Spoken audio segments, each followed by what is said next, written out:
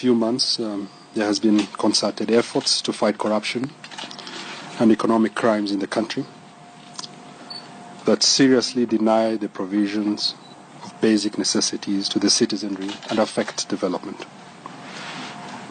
The fight has seen several high-ranking officials and entities charged with various offences, including asset forfeiture and confiscation.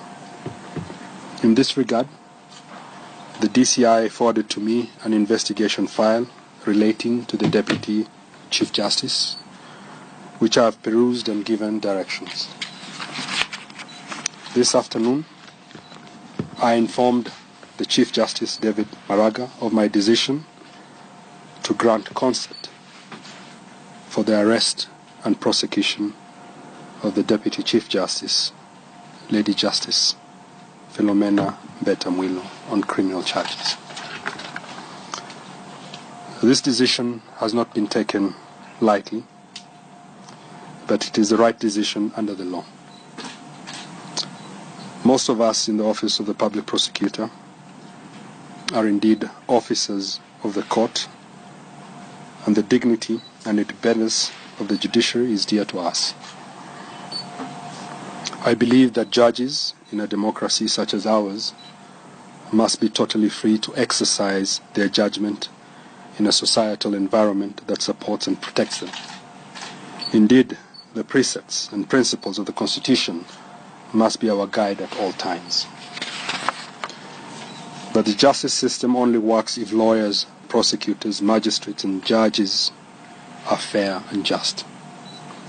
There can be no justice if lawyers, prosecutors, magistrates, judges, and investigators who are court officials use their position to enrich themselves at the expense of the Kenyan people. I believe that the majority of court officials are honest, hard-working Kenyans who have offered their time and talents in the service of their country. The evidence in our possession reveals that 1.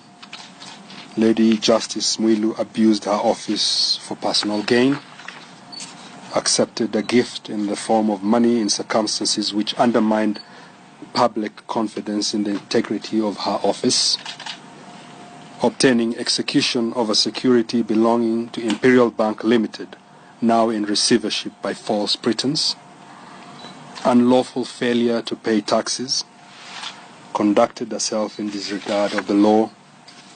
In view of the above, I have concluded that the evidence is sufficient with a reasonable prospect of conviction, and it is in the public interest that criminal proceedings should be preferred.